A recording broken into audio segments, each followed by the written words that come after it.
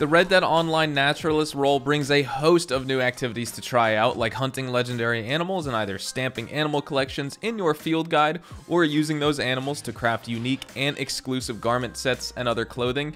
And while it may seem a little bit overwhelming at first to get started because of all the different ways you can approach this role, for the first couple levels I was extremely confused as well, so definitely no worries there.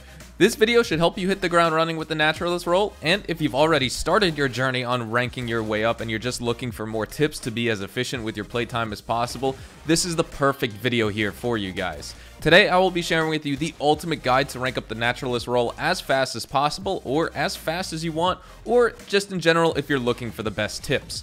I think there's something for every type of player within this video, and so if you enjoy this video at any point, or if you just find it helpful, let me know by dropping a like on it. And if you want to stay up to date with everything Red Dead Redemption 2 and Red Dead Online, consider hitting that subscribe button.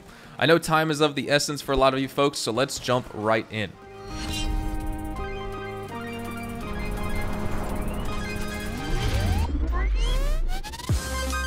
Firstly, we will talk about general tips for the multiple progression paths, what they mean for you as a player and what you gain from them, and more, and then we'll talk about maximizing XP or just maximizing your playtime as a whole. I honestly feel like that part is a little bit more important here. And then lastly, we'll talk about the end game upgrades and things you should keep in mind while you're ranking up, and we will wrap up with more general tips and tricks once you're well on your way.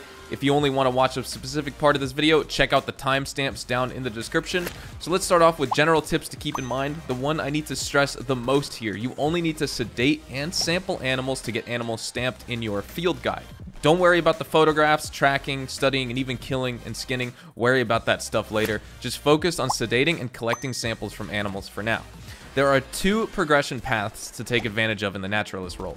There are of course all the skills and abilities you unlock as you rank up the Naturalist role, but the role itself revolves around helping two different people. For one, there's Harriet, who offers you a market to sell your animal samples, trade in your stamp collections, and also purchase new tonics to help you on your hunts and take care of your character in harsh climates, and to help control his or her weight. She's your main gal while you're ranking up the role, so definitely be nice to her, even though she is pretty crazy, but also be careful, because if you kill too many animals too fast, the next time you visit her shop, she may be extremely upset with you and spray you with her special animal pepper spray, knocking you out, and you'll respawn close by.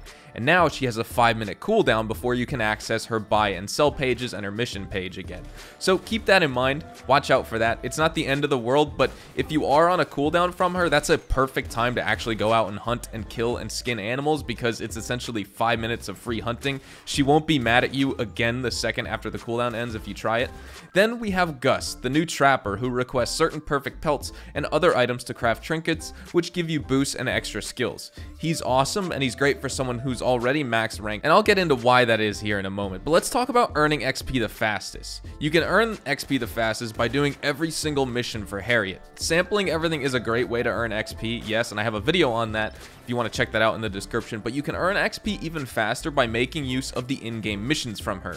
She has animal poacher missions on call if you check out her mission tab in the bottom right hand corner of the screen, and these are similar to bootlegger missions for the Moonshiner role. You can accept the mission and then you go and wipe out a bunch of animal poachers, just like you would wipe out a bunch of moonshine still operators or revenue agents, and then there's a 15-minute cooldown on these missions, so you can do other stuff in the meantime. And for the first 4 or 5 levels of the Naturalist role, cycling these missions as much as you can while also completing animal poaching missions and sampling as many animals as possible, that is probably the best bet, and that's probably your only bet of ranking up. And some good locations for animal sampling, basically places with just lots of easy animals to sedate, are places like the Bayou for alligators, boars, and snapping turtles, Heartland Overflow area for deer, pronghorn, and bison, and with some Big Valley and Little Creek near Strawberry, there are also tons of white-tailed bucks, does, pronghorns, bighorn sheep, and even wolves if you hang around there long enough. And then of course Rio Bravo. West of Fort Mercer, you'll find so many pronghorn that you can't even count the number of them. The other locations are definitely the more obvious and more utilized and overall just more popular locations for hunting,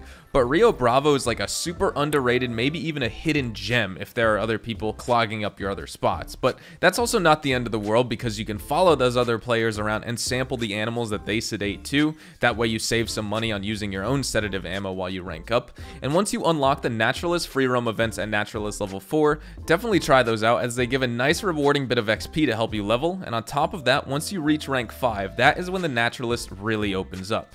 You can start going on these legendary animal hunts on call for Harriet, and this is the best part. Sure, you can find some animals in the free roam, but right now it's extremely hard to. I doubt Rockstar wanted it to be this hard, but the legendary animal missions on call are perfect for XP, so when you are level 5, participate in those, but make sure you sedate and sample the legendary animals.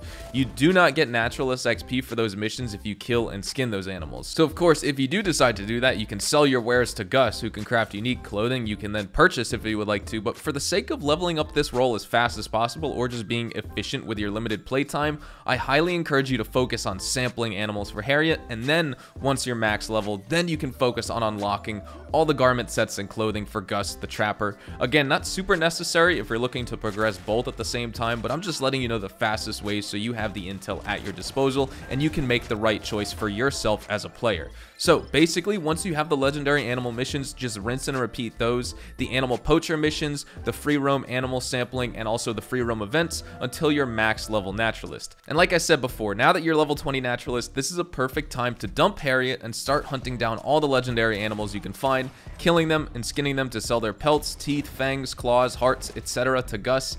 There is a garment set for every legendary animal that Harriet asks you to track down and sedate, and there's even more free roam legendary animal variants that Gus will give you secret garment sets for, and you won't even see those on his list until you've hunted the animals down and skinned them. There's honestly so much endgame replayability and opportunity for Gus, and it doesn't even end there. Like I said at the beginning, focus on sampling animals for XP and for your stamps, but now you can revisit the animal field guide and see what animal challenges you need to complete. And so once you're max level, you've unlocked and purchased any clothing from Gus that you may want or need, now you can start shooting for 100% completion of your animal field guide habitats and start trading in those stamps for tons of money.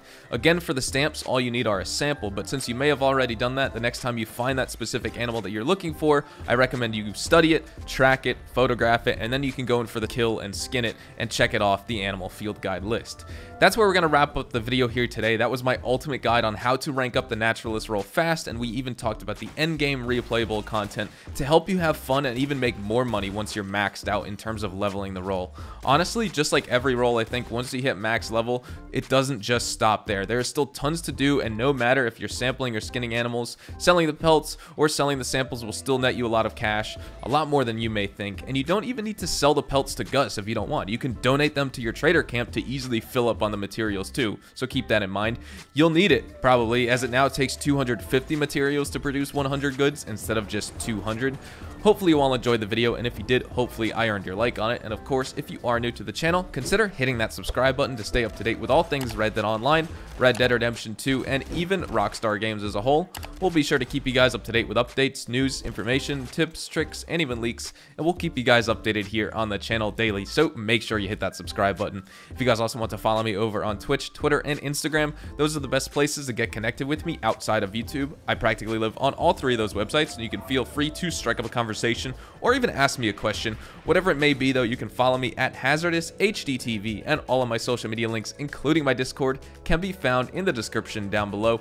With that said, thank you all so much for watching. I hope you all have a fantastic day, and I will see you guys in the next Red Dead Online video. Adios, amigos.